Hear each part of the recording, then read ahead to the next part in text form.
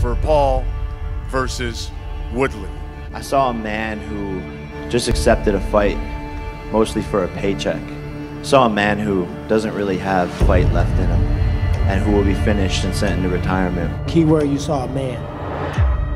Something you're a problem child.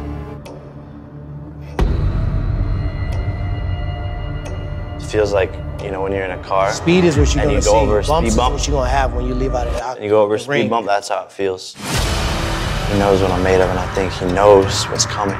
2 days from now, I see it. You're afraid. Your back's up against the wall. You're like a dog.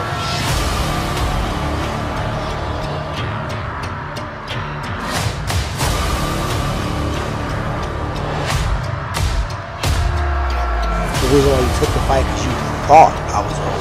You thought I was washed. You thought you could go and get a fight based upon what you said in my last performances.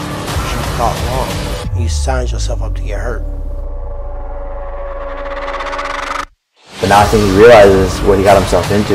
This isn't a joke. I'm not playing around. I'm a real fighter. I'm gonna knock him out. So his time is coming. He doesn't want to, get turned into a meme. And I see that in his eyes. I see a sad guy.